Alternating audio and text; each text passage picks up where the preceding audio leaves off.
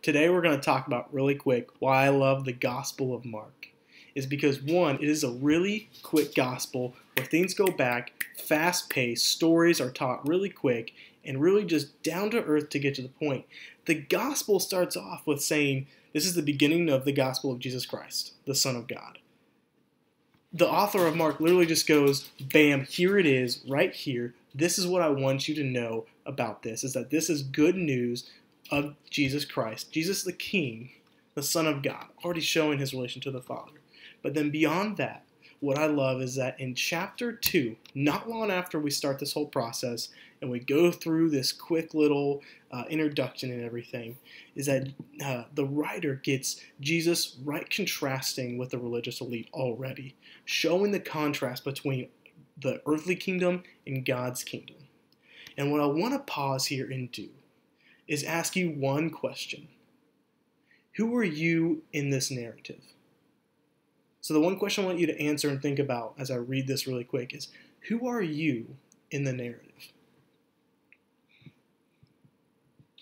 As he passed, he saw Levi, the son of Alphaeus, sitting in the tax booth, and he said to him, "Follow me." And he got up and followed him. And it happened there, as he was reclining at the table in his house, many tax collectors and sinners were dining with Jesus and his disciples, and for many of them, they were following him.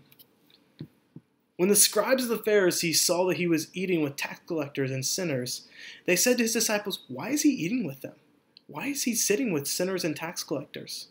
And Jesus is hearing this, and Jesus said to them, "It is not those who are healthy who need a physician or a doctor, but those who are sick.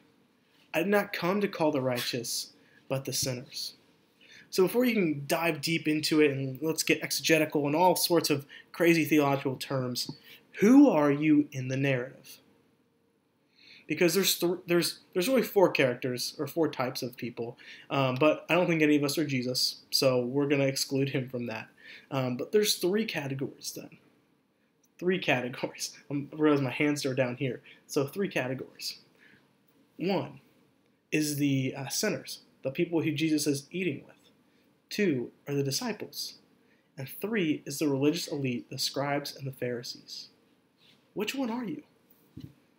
So for me, I would love to say that I'm a disciple, but I absolutely know that I am a sinner, and one of the worst ones there are, if you know what I mean here. But the also thing is where I think I put myself the most is in the religious elite, where I scoff at people, at things they post. I judge people pretty quickly on their faith. I think there's a few things where I find flaws, and I try to hold on to traditions a lot more than necessary. There's a whole bunch of other pieces there that I could go on and on how I think that I'm in the religious elite. But who are you in the narrative? Because here's a couple things I think that we need to know, is that when we think that if we're the sinners, then what do we need? We need Jesus. We need to surrender our lives. If we're the disciples, what do we need to do? We need to learn hard after Jesus, and not just after answers to questions, but after take our lives and reorient them towards Jesus' intentions and beliefs and actions and love.